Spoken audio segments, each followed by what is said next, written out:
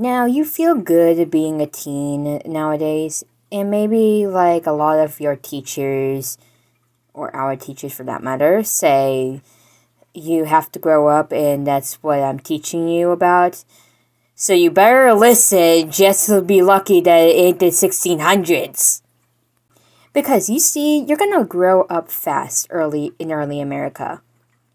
And they didn't have cell phones. They didn't even know what a cell phone was. Or any type of device for that matter. But one good thing is that they got to hold guns! Yep. So they can protect their families, and a lot of responsibility was put on them at this time.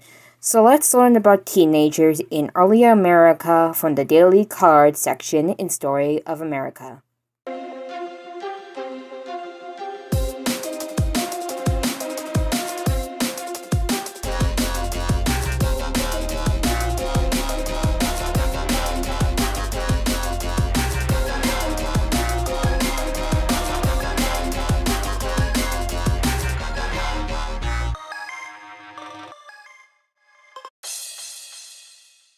In colonial America, there were not really any teenagers as we know them. Of course, children passed through the decade that we know as the teens, but that stage of their lives was not the carefree, extraordinary period that today's youth experience.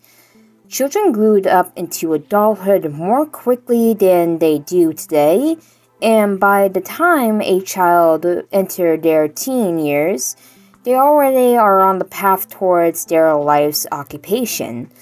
Although a young's path to adulthood depended on the family's socio-economical status, regardless of wealth, young men usually learn their trade through some from a apprenticeship too. This is what I was reading from a website called teachinghistory.org says about the children in early America. But now, let's see what the card says. In a sense, there were no teenagers in early America. That is, there were no identifiable group of young people for certain ages who tend to act, dress, and speak in ways that were markedly different from our other ages groups. It was not common for boys and girls to marry around the age of 16 years old, which in some cultures today still do, but I wouldn't say get married. Like, I know in Japan, from what I looked it up, that two people can get engaged. The boy has to be 18 years old, and the older, and while a girl must be at least 16 years old or older as well. And back to early America.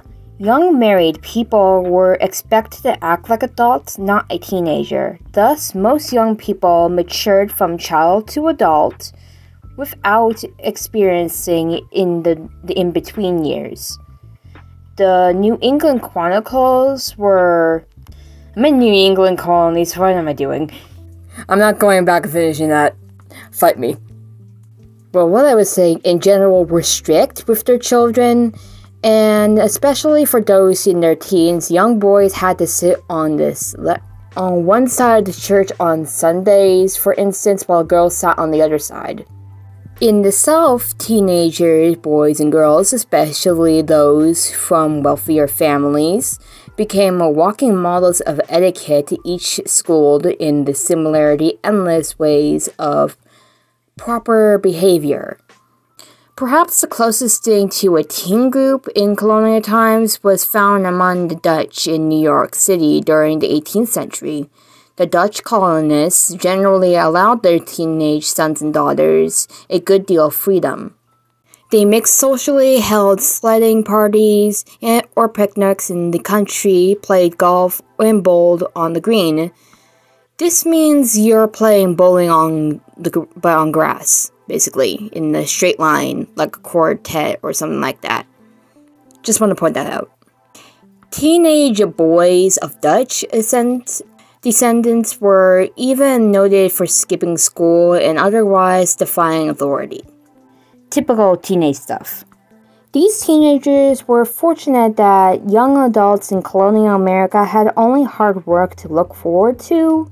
They were children of poor farm families who often had to begin working in the fields or at home as soon as they learned how to walk. The years between childhood and marriage were marked only by longer years and harder work. There was no other way for a family to survive during these harsh times. As America grew and prospered, however, customs changed. Young people began to marry later and thus had more time to enjoy teenage years. An improved economic situation provided them with more free time, and they were not forced to assume the burdens of adulthood so quickly.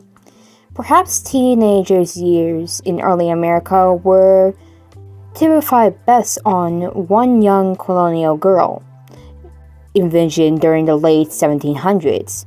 Stitched into a simpler she-may-or-middle stages of life, she saw them as a baby in her cradle, as a young woman sewing for her family, as an old woman lying dead in her coffin. And that was teens back in early America, so probably lucky that you were born in the 21st century in the late 1900s. Am I right? So this is where I am heading off for today. For more, I'll see you next time.